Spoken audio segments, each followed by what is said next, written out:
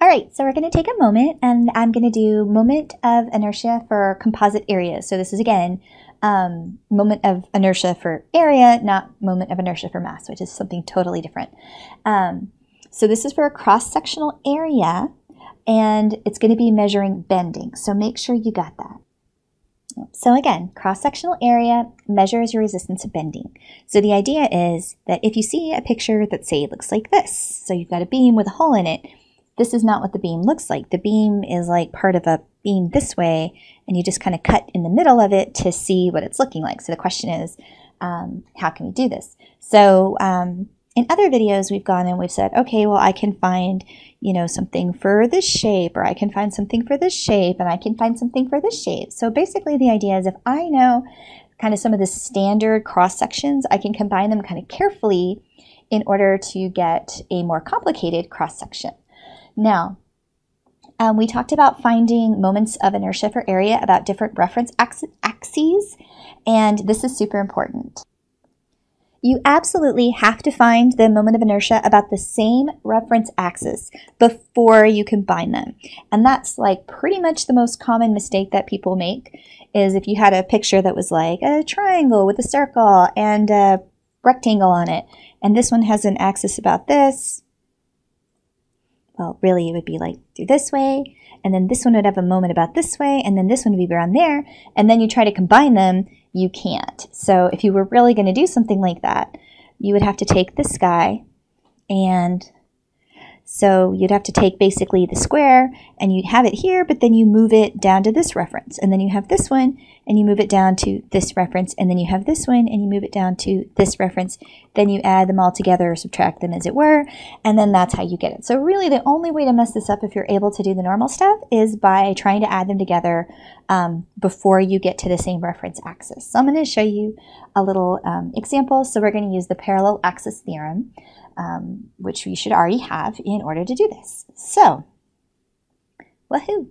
So let's say we've got a box. Yay, we have a box. And everything is going to be in millimeters now, which is kind of weird. And the reason for that is that whenever you get to mechanics of materials, everything's in millimeters and like mils and stuff like that, which is like 1/1000th of an inch. And it's all silly. And that's just the way it is.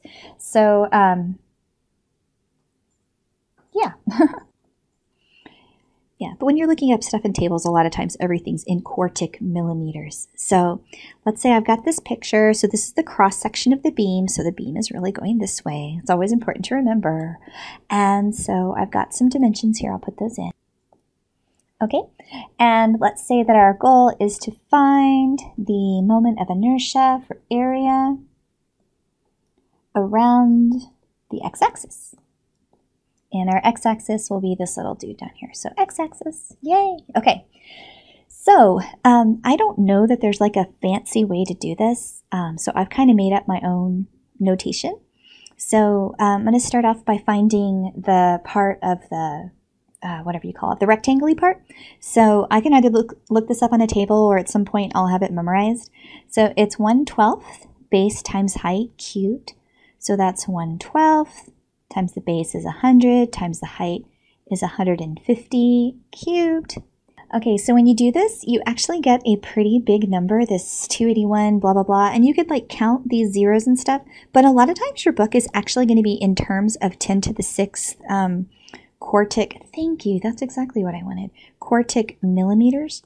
So if I divide by 10 to the 6th, I can say, well, that's 28.125. So 28.125 times 10 to the 6th quartic millimeters, like that. And now what I want to do is I'm going to go ahead and I'm going to move down here. So that's not a real notation. It's just how I keep my brain together. So it's going to be that 28.125, again, times 10 to the 6th quartic millimeters to the 4th.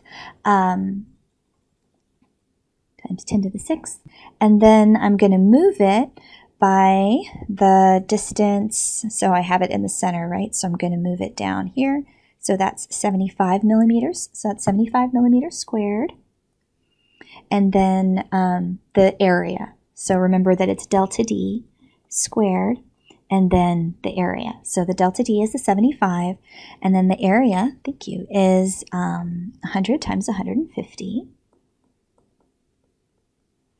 So boop ba boop ba boo da doop da doo. So remember, you're always going to be adding. If you're starting from the center, you're always adding. Oh, let me put my times 10 to the 6 back in there. I'll go grab my real value. Real value, come back. Okay, let you see what I'm doing. So I'm going to grab the real value, and then I'm going to add 75 squared times 100 times 150. And now I've got another big number, which again, I'm just going to divide by 10 to the 6th so that I can see it. So 112.5, so 112.5 times 10 to the 6th quartic millimeters. Okay, so that's a lot of work just to get the rectangle, but it's not nearly as much work as trying to come up with the integral that describes it. So now we're going to do the same thing, but for the circle. So first of all, I'm going to find the circle. It's supposed to go through the center of the circle. That's good enough. So ideally, again, at some point, you're going to memorize that the circle is 1/4 pi r to the 4th. So that's pi over 4 times the radius, 25 to the 4th. So whatever that ends up to be. So we've got pi divided by 4 times 25 to the 4th. Big number, big number. Oh, thank you. That's what I wanted. 30, 306, and that's really small, so I'm just going to leave it the way it is for the moment. 306,796. 306,796, and that's quartic millimeters. And now I'm going to move this thingy all the way down here. Okay, and so I'm going to take that 306,796, and I'm going to add the distance, and the distance is this 100 here, squared, 100 squared, times the area of a circle, which I know because I'm kind of awesome. It's pi r squared. Oh, and r is 25, so I can do that. Look at me knowing the area of a circle, and they said it couldn't be done. So that plus 100 squared. So this number is going to get bigger quick because we're moving it by so much.